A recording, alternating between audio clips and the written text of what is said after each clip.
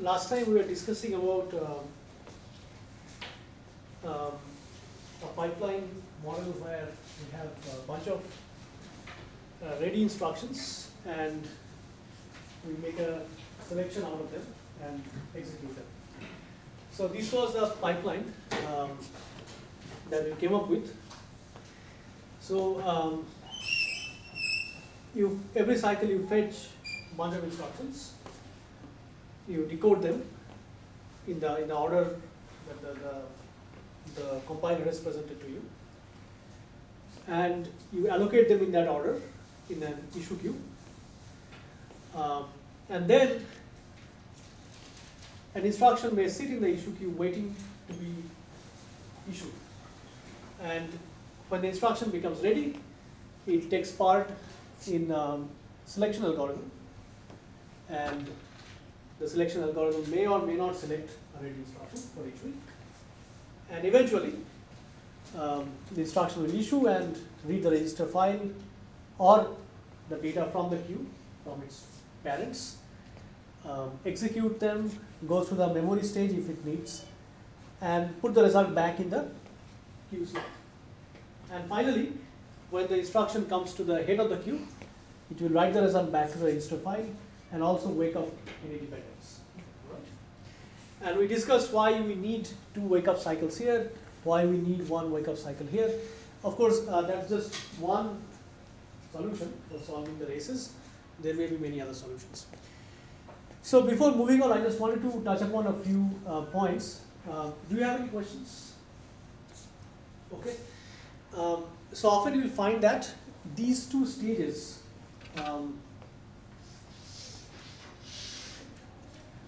are usually not mentioned in the pipeline of an instruction. The simple reason is that the number of cycles the instruction may have to wait in the issue queue is non-deterministic, because it depends on when its immediate predecessor actually executes. Until then, the instruction is not ready. So it's not like there will be just 2 cycles of waiting here. So that's why these 2 cycles are often not mentioned in the pipeline. The understanding is that there will be a non-deterministic amount of delay between allocate and selection. So that's what is implicitly understood. Right? Similarly, this cycle often is not mentioned. The reason is same, that this particular wake-up cycle gets essentially clubbed here in this particular wait, however many cycles the instruction has to wait in the issue. All right, so that's one issue. The second thing is that, so is the point clear to everybody that there will be a non-deterministic amount of delay from the time the instruction enters in the queue to the time it gets selected. Okay. It all depends on the selection procedure and depends on when the predecessor executes. Okay. All right. The second thing is that last time we said that when the instruction completes execution, so the way the wake-up works is that you will essentially communicate your slot ID to everybody in the queue, and they will compare against the dependents that they depend on. If the comparison passes, then you know that the result is ready. So we said that that happens when the instruction completes execution. All right? So that's not really needed. What actually happens is you can do it much earlier. So I'll remove this because we really don't worry about these 2 cycles here. So as soon as an instruction gets selected, it issues at that time, and at the same time, it actually sends its slot ID to everybody. All right? So the point is that suppose there is an instruction which requires register R. Okay, all right, some instruction, and there is some instruction before it which produces register R. Okay, so writes to R, and this one reads R. Okay, all right. So last time we said that this instruction will send its. So this instruction will have. So let's suppose the queue slot for this instruction is Q1. This is Q2. Okay. So Q1 will be broadcast to everybody. Okay, and Q2 will have Q1 marked as producing R, and they will make a comparison. And at that time, you get to know that Q2 is ready. Okay, and Q1 sends its slot ID only after it completes execution. Right? So that's not needed. What you actually do is, as soon as instruction Q1 issues, it will actually send this slot ID, and in the very next cycle, instruction Q2 may issue. Okay, so essentially, what will happen is that your so if this is Q1, then Q2 will essentially issue here in the next cycle. That is the earliest it can issue. All right. It will read the register file here, will read a wrong value, and will pick up the correct value from the bypass from Q1. Okay. So last time we were not making use of the bypass at all. We are saying that you wait until the execution is done and then only you broadcast. Okay. So that the instruction will read the value from the Q slot itself. Okay. That's not really needed. You don't have to wait so much. You can issue it in the next cycle, and the value will be picked up from the bypass. All right. Okay. Is it clear? All right. So. So these are the few points that we left out last time. Okay, all right. So from here we'll move on.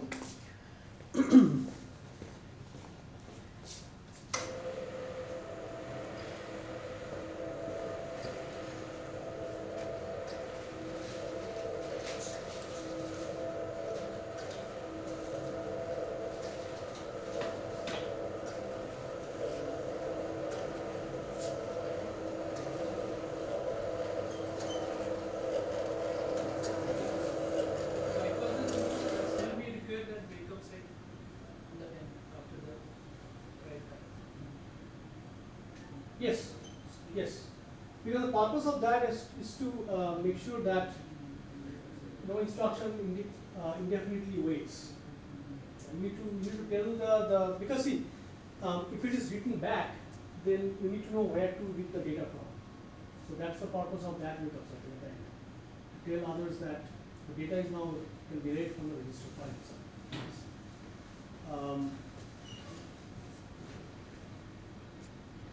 Yeah, you can possibly avoid that cycle with some extra machinery, but the complexity will be pretty much the same.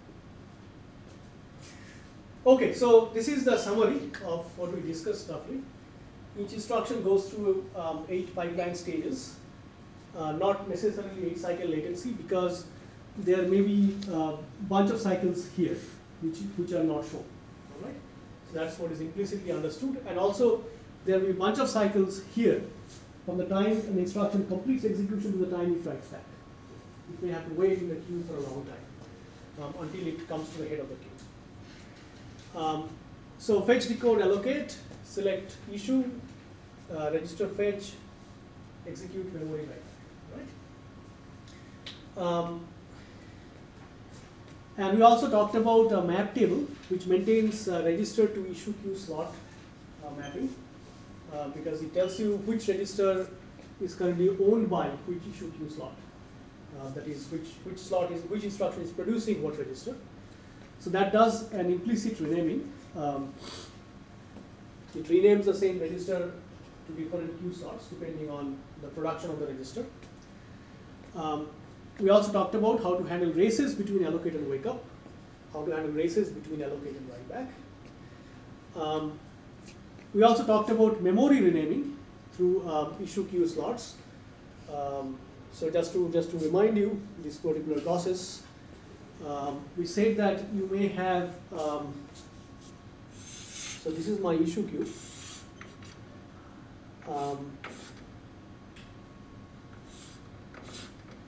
You may have 2 store instructions, right? Store 1 and store 2. So you have two store instructions, and the way the stores execute, we say that when the store is issued, so when do you issue a store? When it has the value to be stored is ready, and also the register required to calculate the address is ready. All right? So it requires 2 operands. When both are ready, you issue the store. What the store instruction does is that it reads the value to be stored from the register file as usual, or from other queue slot, or from the bypass. and it also calculates the address in the execute stage, but it doesn't really access the memory stage of the pipeline. All right? So it stores the address here in the queue slot, stores the value also here. Okay, all right. Similarly here.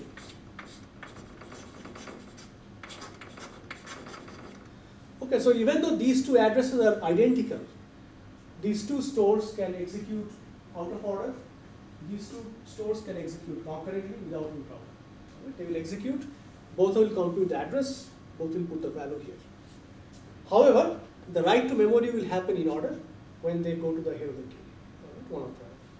That will preserve kernels. So this is implicitly doing a memory renaming. So essentially, this instruction is renaming this particular address to this queue slot. This instruction is renaming the same address to another queue slot. Right? So that buys you concurrency, which was not possible. Now, if we have a load instruction, let's suppose somewhere here,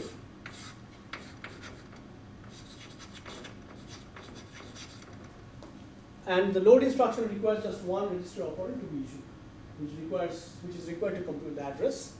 So what may happen is that this address may turn out to be exactly the same as this address. Okay, all right. So there is a danger that this load, if it is allowed to execute without any regard for this particular store, it may get a wrong value from memory, because the value, this value is not yet in memory; it's still sitting here. All right. So what we said was that the load execution is decoupled into two parts. So when it is ready, it issues. It reads the operand from register file, or picks it up from bypass, or picks it up from the queue slot. In this particular stage, it computes the address. And before it accesses memory, it takes this address and compares that address with all previous stores. Okay. And if there is a match, then something special has to be done. All right. So in this case, for example, the value can be taken from directly here instead of going to memory, because this is the value actually to be loaded. Okay. All right. So, so memory renaming is also done through issue queue slots. So at the end, what you really want is to have a very large issue queue to expose instruction level parallelism. Because if you have a very large queue, the probability of picking independent instructions actually increases. But the problem is that large searchable structures are usually power hungry. So that's a known fact. I cannot explain it here at this point because that requires many other prerequisites. But this is a big problem actually, which is why, and it is a searchable structure because you have to search this queue for many purposes. One is for figuring out dependence, one is for figuring out load store dependence, and all other things. Okay, right? So as yes. Increasing the time also for finding independent instruction on the side of the queue. No, so usually the way it is implemented is that you make a so it's actually a comparison, right? That's what you want to do. So you put as many comparators as needed equal to the number of queue slots. So all the comparisons will happen in parallel. So time is not a concern. The problem is the energy consumption. That's the biggest issue. Okay, because you will be essentially accessing all queue slots and switching so many comparators. Okay. So today, what people do is the solution is that you distribute the issue queue to respective functional units. So essentially, what you do is you say that I'll have a issue queue attached to my load store unit only. So that is supposed to be small issue queue, okay, which will hold only load store instructions. I'll have an issue queue attached to my integer ALU, which will hold only integer ALU instructions. Okay. So essentially, you're distributing the queue in several parts so that the complexity of the design goes down, and also a load instruction need not be compared against all instructions. Okay. You can only compare against the instructions that are relevant. Okay. All right. So essentially, distribute the search over multiple smaller queues. Okay. So that's one implementation tweak that is done today in our processors as opposed to a single issue. Okay. So let's try to summarize what fields we require in each issue queue entry. That might actually help you also remember what exactly needs to be done. So each instruction needs to carry the functional unit ID and the decoded opcode. Right? So that has to go in the issue queue entry. Because when the instruction issues, it has to figure out what to do and where to do that. All right? Source register IDs and immediate operand. These are needed for reading a register file, and this is needed for computing with the immediate operands. Destination register ID required for write back. Two parent queue slot IDs that will hold which are the instructions that are immediate predecessors as far as these two sources are concerned. So who are the instructions that are producing these two source registers before me. Parent queue slot ready. So essentially that tells you when these two slots are actually ready. So there are 2 bits. If both are ready, then the instruction is ready to issue. Whether you should read from register file or parent queue slot ID, this also we discussed last time. So when an instruction is written back, you can read the value from register file as opposed to reading from the parent ID. Okay, all right? So 1 bit for each register source.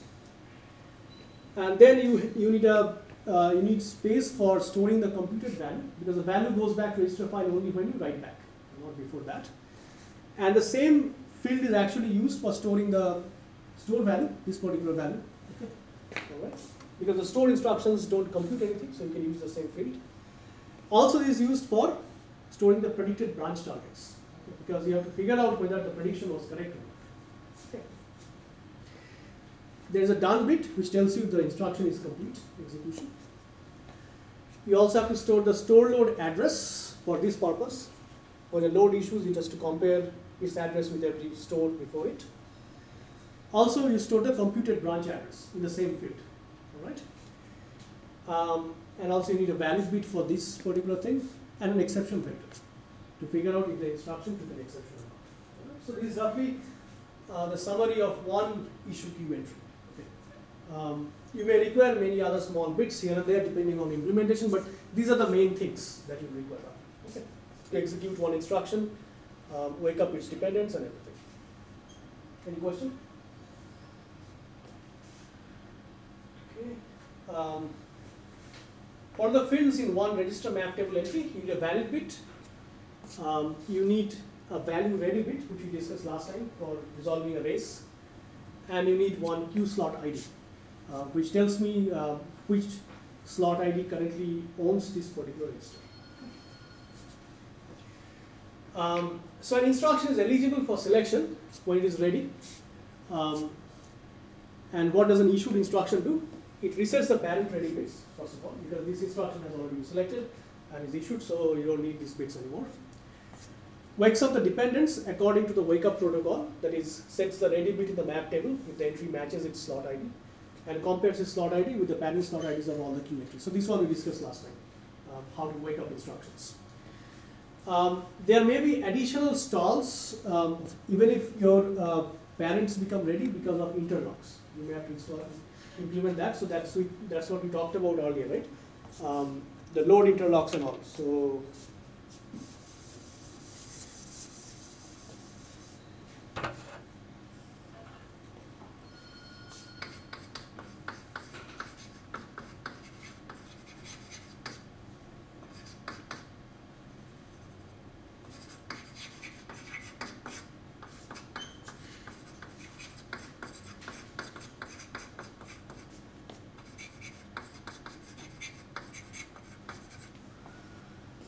So the point is that suppose you are issuing a particular load instruction in the cycle, okay, and the next instruction depends on the load. So if that instruction issues here, reads the file, you cannot really get the data at this point, okay, because the data is produced only here. So there may be additional interlock cycles that the selection hardware may have to implement. All right, so that's what it's talking about here. As soon as the parents become ready, it may not be enough to issue the instruction. There may be other scheduling constraints. So once the instruction issues, it reads operands from its parent slots and a register file as indicated by the read from bit and proceeds to its function unit. An instruction on completing execution sets the done bit, stores the computed value in its queue entry. A control transfer instruction stores the computed target because that will be needed for figuring out these predictions. A control transfer instruction also invokes misprediction recovery at this point if the computed target does not match the predicted target. An issuing store instruction only reads the value to be stored and computes the address. These are stored in its queue entry, and the done bit is also set, so that's what we discussed here. The actual store, that is access to memory, happens when the instruction moves to the head of the issue queue, not before that. The execution of a load is more involved due to memory dependency. So I just explained that here. So this is a summary of that. A load selected from issue checks if all stores before it have their done bit set. If not, it doesn't issue, and depending on the issue protocol, it may keep on trying to issue in subsequent cycles. So what it's saying is that suppose when the load becomes ready, this store is not yet ready to execute. All right. So what does the load do? It has to wait. Okay, that's what it is saying essentially. If yes, that means all the stores have already executed before it, computed the address. Then the load issues, computes its address, compares the address and size with those of each store before it. All right. If there is a full match, that is starting address and size, so a load essentially does what? It loads bunch of bytes, right? So there is a size. So there is a starting address A, and there is a size. Okay. So a full match happens when the load finds a store before it which has the exact same size and the same starting address. Okay, that's a full match. So this is an easy case because in this case the load picks up the value from the store. Okay. It just contributes this value. That's it. Ties are broken in favor of the youngest store before the load. That makes sense, right? Because the load must be contributing the value from the immediate predecessor. All right. So this is called load forwarding. Okay. Is it clear? Any question? If there is a partial match, so we're talking about a case where, so this is my load, and the store happens to be like this. This is the address, and this is the size. So the load overlaps partially with the store. So this is a very problematic situation. So theoretically, the load can access memory and merge the values. That's possible actually. So the load could actually read these bytes from memory and pick up these bytes from the store.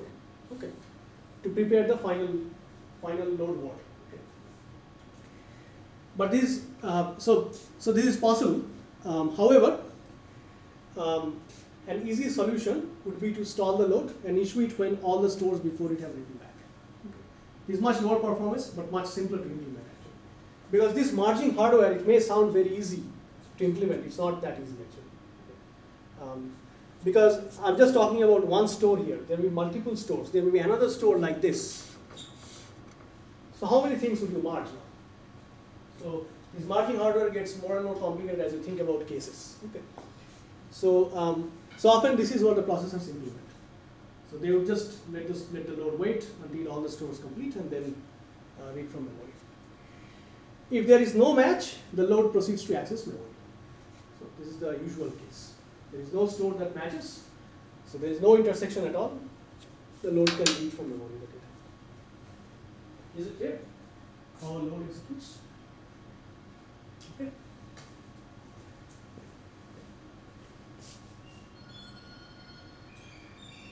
And finally, when an instruction reaches the head of the issue queue and its done bit is set, it can commit. So that's the technical term used. It's called an instruction committing. That's essentially the write back phase of the instruction. Okay. So what happens here? The first thing that you do is you check its exception vector. And if set, that means the instruction must have taken the exception somewhere inside the pipeline. What you do is all issue queue entries are marked invalid by marking the tail and the head pointers.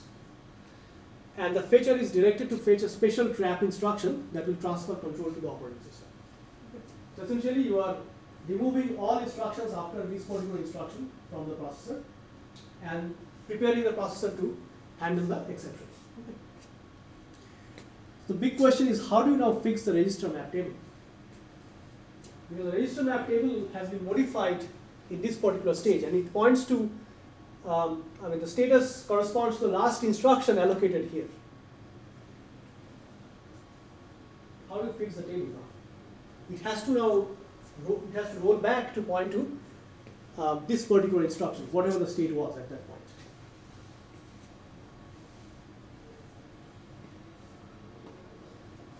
So this is the state of one issue queue entry. So this much data I have. Can I recover the map table from this?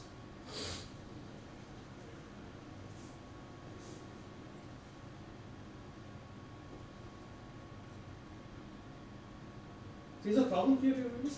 What we're talking about? An instruction is taking an exception.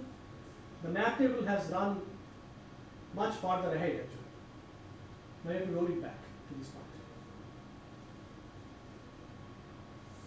Can I recover it from these states? For each instruction in the queue, I know all these things.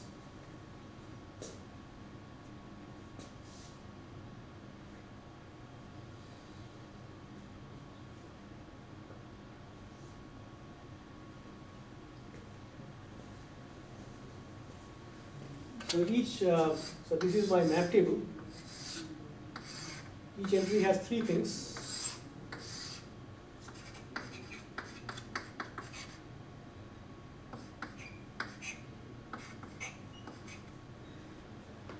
So for this register R, let's say, it tells me which slot ID was the one to produce this register last.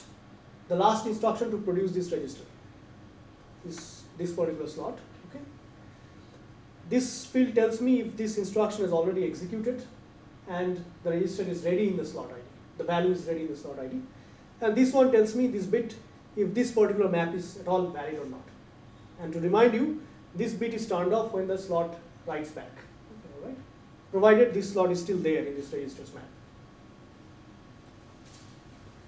So how do I now recover this entire map table to a state of the accepting instruction? So when the accepting instruction was allocated, I want to roll back to that state.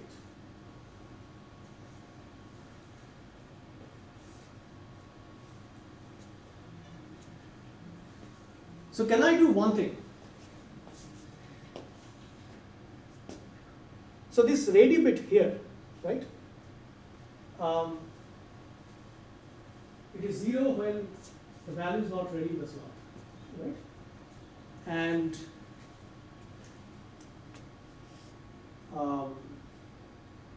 otherwise it's 1, right? When it executes. So can I set all these bits to 1?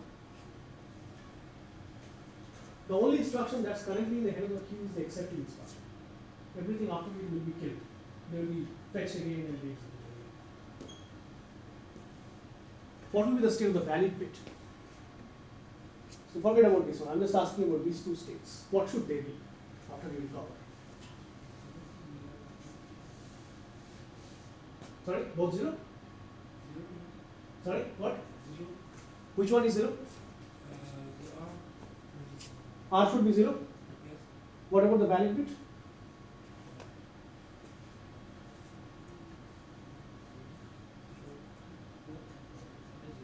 Zero? Why? So that it doesn't read from that you register, and it should read from the. Right, exactly. So the point is that when the accepting instruction, when the exception handler starts, all the values produced by the program till this point are all in the register file, right? There is nothing in the queue at this point. So this map table essentially has no meaning, right? So I can mark everything to 0, all the valid bits, and I don't have to worry about anything else in this table. There is no map that is valid at this point. Is it clear? I can just clear this valid bit column and I'm done. So when the exception handler starts, it will re-establish all the mappings for okay? Clear? Or not clear?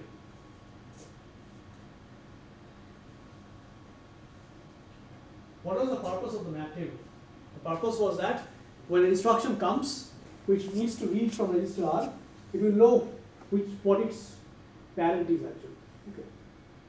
So now there is no parent actually. Everything is written back to the register file. It's like a reorder pipeline, the one that we discussed. Okay. So I can just clear this bit and be done. We don't have to do anything else.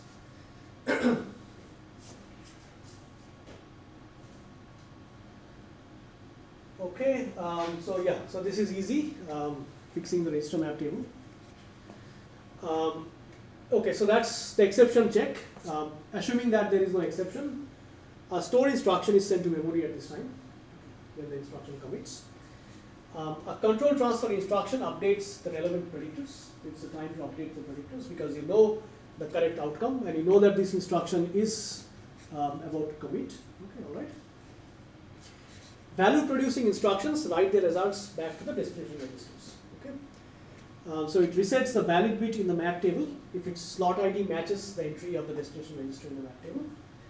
Compares its slot ID with parent slot IDs of all queue entries and toggles the rate from bit accordingly. So this is the wake up stage that we talked about, clubbed with the write back. Okay. Any questions? So that's the commit protocol. Okay, that's what happens at commit stage.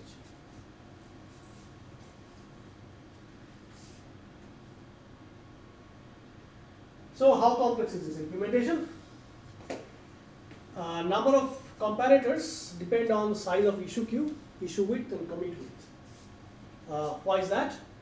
So issue width is the number of instructions that you issue in a cycle, right?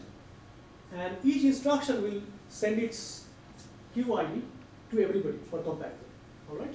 And everybody will make two comparisons, right? Because they may have two dependents. So number of comparisons in this particular wake up stage is 2 times issue width times the length of the queue, all right? Okay. And when an instruction commits, it will have to do one more wake up than we talked about, right? So that depends on the commit width. How many instructions I can commit in a cycle. Okay. So that's again twice commit width times the number of queue slots.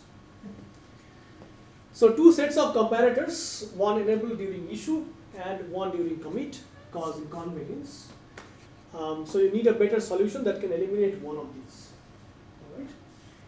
All right.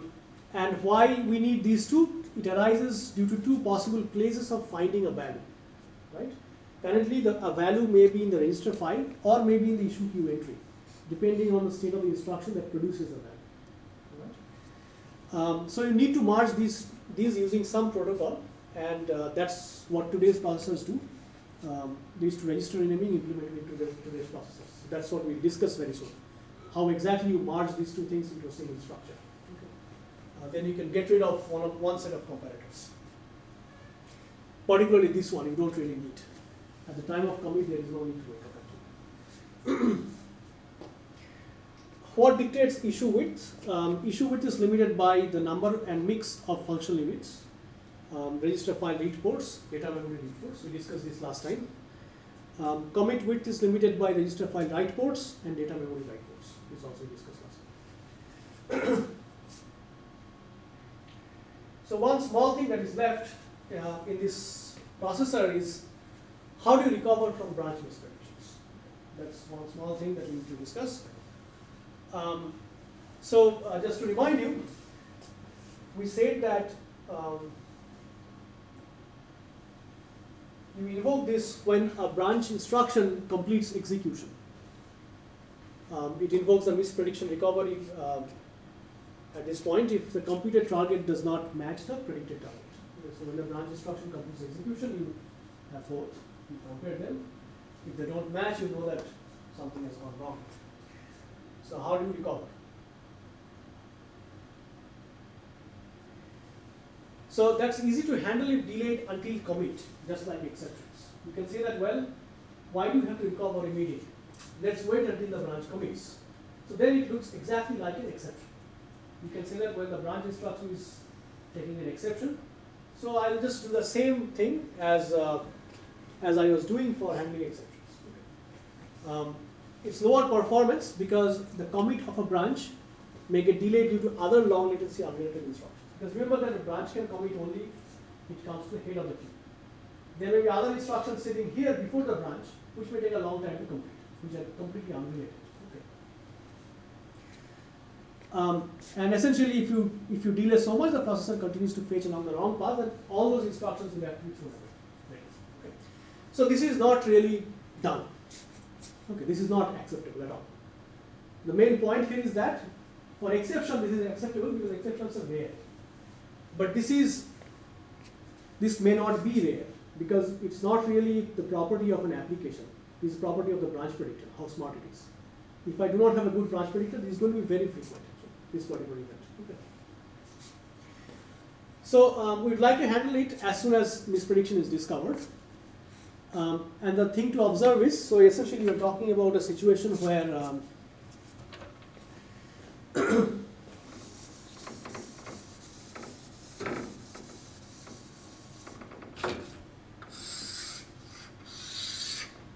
let's say we have a branch instruction here, which has been issued and has executed, and you find that this branch is mispredicted. All right? So the predicted outcome doesn't match the computed target. So the point is that first thing to observe is several instructions after it may have completed execution, but still not committed.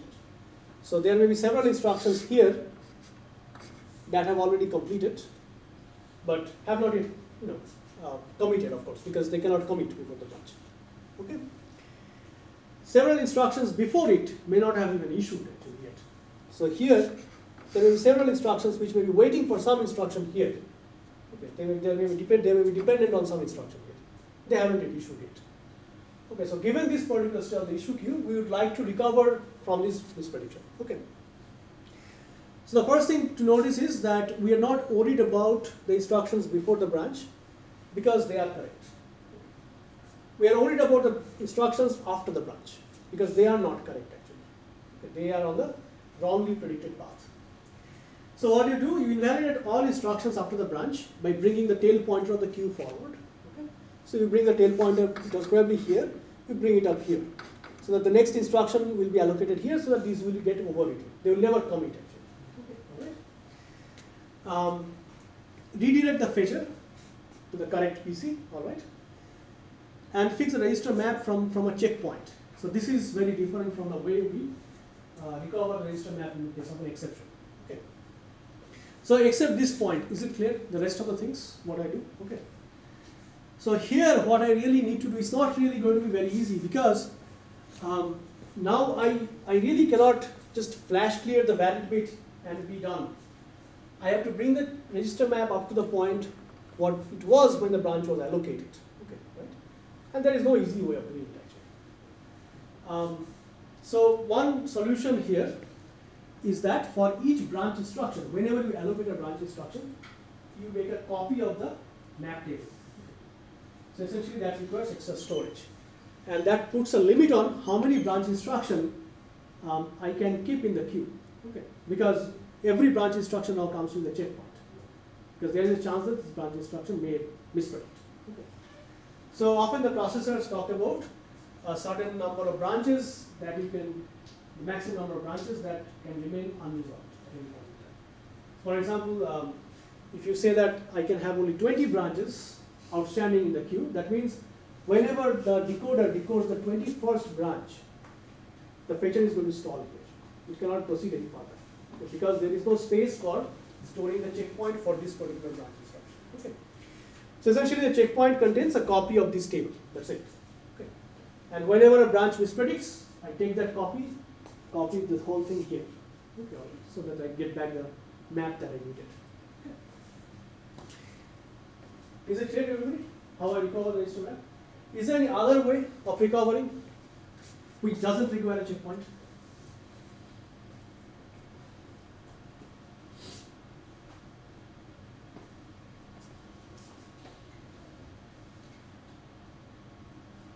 So this is what I have in these queue entries.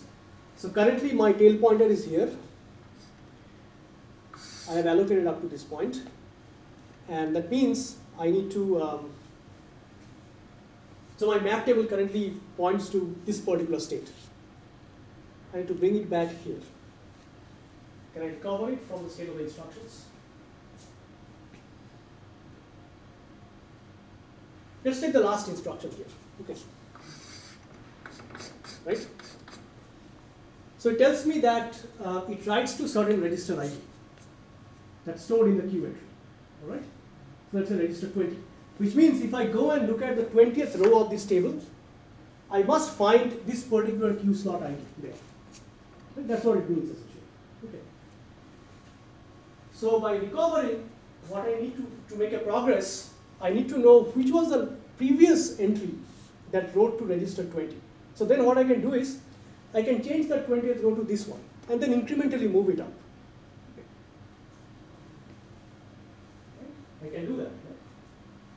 So this requires a search, unfortunately. For example, register 20, I have to move forward and find out which was the previous instruction that wrote to 20. Okay.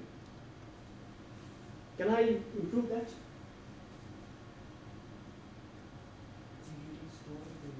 Sorry, say again? You will show that the previous instruction value.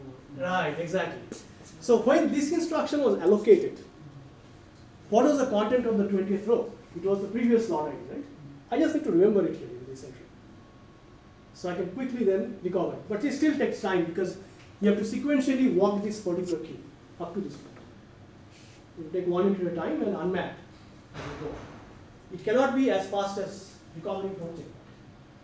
But it reads you off the checkpoint completely. You can just recover it from the queue states. You don't need any other extra storage. Okay, all right. So there are two mechanisms, but today most processors actually do the checkpointing because of the speed. Okay. Branch misprediction is often very frequent depending on the nature of the branch.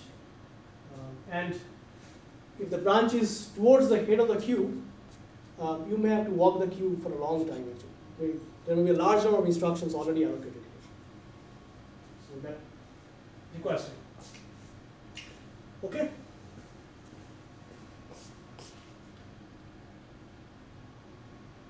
So that's about our single issue queue processor, which essentially does out of order execution.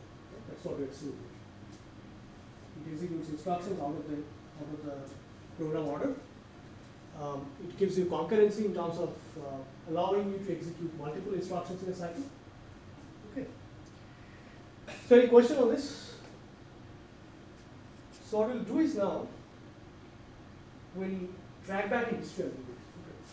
Okay. And try to see what people used to do in early years when the sophisticated hardwares were not there. So the earliest implementation of this idea was in terms of scoreboard. The first introduced in CDC 6600. So that's a machine from Control Data Corporation. So that's what this stands for. So they had a similar structure like our issue queue, which they call a scoreboard. Okay. And the name comes from the fact that essentially each instruction gets a score, which signifies whether the instruction is ready to go or not. Right? So it handles raw hazards dynamically, just the way we have discussed, exactly same actually. It keeps track of the dependence.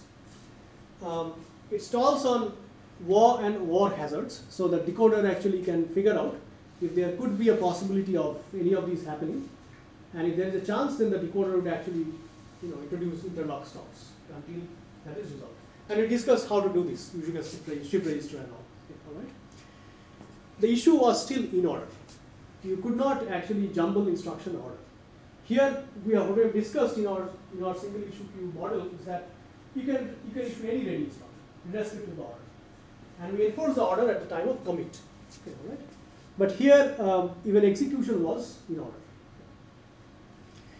The scoreboard determines when an instruction can execute based on operand availability. War hazards stall the issue unit. War hazards are detected during write back, and completed instructions are delayed. So the processor, previously we saw that war hazards can be written in decoder, but here they delayed until write back. Okay. So the instructions are allowed to go, and when they come to the write back stage, they detect the war hazards. And the completed instructions are delayed. So they have a buffer there where they can put the results, and until the hazard is resolved, they can go.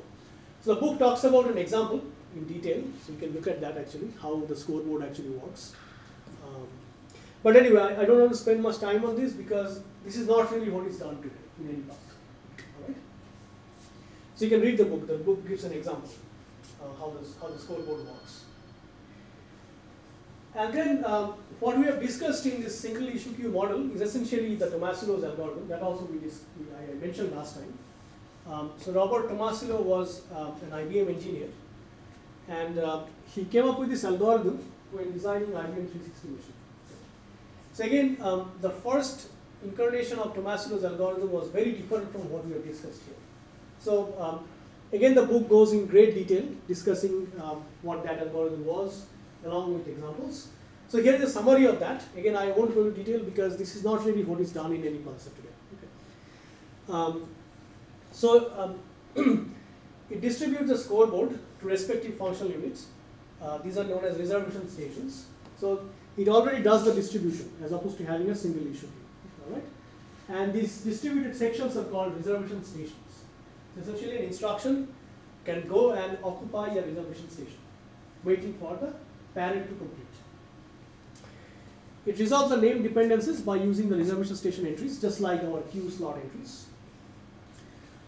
After an instruction is registered in a reservation station, all dependencies generated by this instruction are mentioned in terms of the reservation station IDs, just like our queue slot IDs. Okay, all right? Write back register file and cache must still be in order, just like what we have discussed. Pending results can be held in reservation station entry or a future file. So this is just like what we did on our issue queue. Bypass network takes the form of a common bus. So this is just a specific implementation detail of the bypass network, how you implement it actually. All launch results must compare all pending instruction sources. So that's exactly what we have discussed also. Okay. The retirement register file of P6 microarchitecture is very similar. So we'll discuss P6 very soon. We are almost ready to discuss that. So essentially what P6 had was, they had a very similar thing like our single issue queue, but they did not issue from this queue actually. They had a separate structure for that. So they used this queue for holding the results only of computed instructions which haven't yet written to the register file. So that was called a retirement register file. So they had two register files. One was the main file, other one was the RRF. And RRF values will be transferred to the main file when the instruction comes. Okay. So we'll discuss P6 in more detail very soon. But just wanted to mention it here because it's very similar. Okay, so one more thing about control prediction. So if you look at the Tomasilo's algorithm carefully, or whatever we have done carefully, what we are doing essentially is that we are looking for instructions that are independent, essentially, independent of their predecessors, and they are themselves independent of each other, so that they can execute concurrently. Right? So that's essentially what we're trying to do. So the question is, can we apply the same idea for resolving branches? Okay. So let me try to explain what I mean here.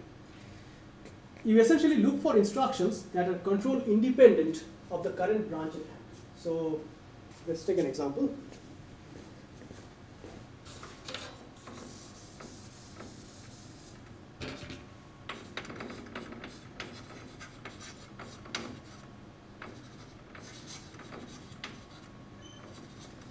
So this one will translate to a branch instruction. Okay, all right. Execution of this and this are control dependent on this branch, but this is not. Okay, all right. So that's exactly what I'm trying to say. Is it possible to skip over these instructions and start fetching from here? Later we'll fill up the gap when the branch resolves, either from here or from here. Okay. So that's essentially that's essentially similar to Tomasilo's algorithm for control independence. Okay. So so this is just for your just for your if you want to think, you can think about them. Here are some of the issues that will come up. First question is, how do you figure out what instructions are control independent of a branch? Okay. So here you have a branch. This is control independent, right? The question is it a static thing or it changes over time? That is a control independent set of instructions for a branch. Will that set change over time, or is it a fixed set of instructions? If it's a fixed set, then that's good, right? Because once I have detected a set, I'm done. I can remember the set somewhere. Whenever I hit the branch, I know where to fetch from again. What do you think?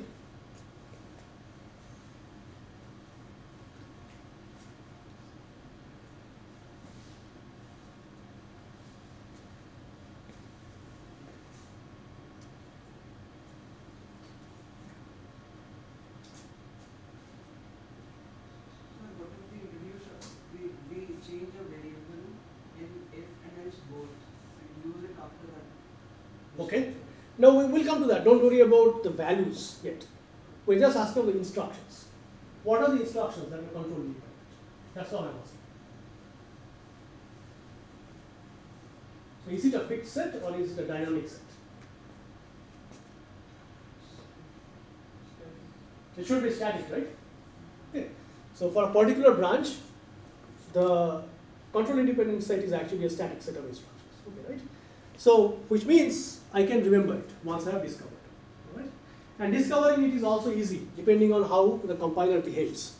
For example, in MIPS, what will happen is that this branch will be a taken branch if the else part has to be executed. And at the end of the if part, there will be an unconditional jump, which will take you here actually. Okay. So you can just look for these instructions. And you can easily find out what the control independent part is. That also answers the second question, how to find the reconvergence point. This is essentially this point. All right? And you can apply this to other branches also, for loops, while loops, all these things. The third question is, do we fetch all instructions and then look for these? That is, do we fetch all these and then actually look for these instructions which are control independent? Or we don't even fetch control dependent instructions until the branch outcome is known. What do we do actually? So there are two options, right? We can fetch everything sequentially, but don't do anything with this. Start executing from here. And wait until the branch outcome is known. In which case I know which part to execute and I can cancel the other part. The other option is I skip over. I don't fetch anything. I fetch from here and later I'll fill in something, either this or this, when the branch outcome is known. Which one is easier, you think? Sorry? You should follow the first one. I should follow the first one, right? Because you have the data dependencies also. Okay. So there would be some data. Well, I am still not executing any of these, remember that. Because I don't know which one will execute ultimately. I'm just talking about fetching part now. What should the fetcher do? Which one is easier? First part is easier, right? Why is the second part harder? Because you need to know from where you need to start fetching these. Well, that will be my branch target. That will be my. You don't know the reconvergence point. Sorry? Till you fetch the instructions, you don't know the reconvergence. No, I can find out. I look at the branch, right? Okay. Let's suppose if it's an FL's thing, I look at the branch. Okay. So I know the taken target that I can compute because it's part of the instruction. Okay. I move one instruction up. If it's an unconditional jump, the target of that jump is a reconvergence point. I don't have to fetch anything actually. I can just inspect a couple of instructions and I'm done. But you need to inspect all the instructions in that branch. No, I don't have to. I compute the target from the instruction. I go to the target. I move one instruction up. That's an unconditional jump. If it is an unconditional jump, then that means it's an if-else construct. Okay? And the target of the jump is essentially my reconvergence point. But then you need to fill in the slots afterwards. Right, exactly. That's a very difficult thing to do. You have to create space somewhere in the middle because see, this order is important because the map table has to maintain this order. because allocation has to happen in this order. So that's very difficult. It's easier to remove instruction from the queue, but filling in something in the middle is not that easy. Okay. So the first one is easier, okay, but of course it wastes space in your queue. You may fill up the queue with many unnecessary instructions. That's the bad thing. Okay. So you are fetching the instructions after that, and you are not executing it. No. Of course, I cannot because I don't know which one to execute actually. No, the instructions after the array response. Yes, I'm executing everything. Yes, I'm executing all these. So, but then you need to figure out the data dependent. Yeah, wait a minute. Yes, that's the last question. Yes. So these are called livening values. So values that are needed to execute the reconvergence point. So what do I do with this? Exactly that's what we were pointing out previously. That there may be a value which is produced here and also produced here. Which one should I take? First of all, I don't even execute any of these. Okay. What happens to this instruction? So the point is that the easy way to figure this out is that you don't execute the instructions which are data dependent on anything here. Okay. So you hope to find something that is independent. Okay. So essentially now we're talking about not only control independence, we're also talking about data independence together. So you're looking for instructions here that are control independent and data independent. Okay, those only the ones we can execute. Anyway, so this one is just so this is actually something that people have looked at as a research problem. Often works pretty well actually. Yes. Also, calculating data dependence and independence, we need to fetch all the instructions. Yes, you need to. Yes, right. So the second strategy was not using the last. Yes, so yes, exactly. So if you have the second strategy, that is you skip over all these things, yes, then figuring out data dependence is going to be very difficult. Yes, in fact, it may not be possible.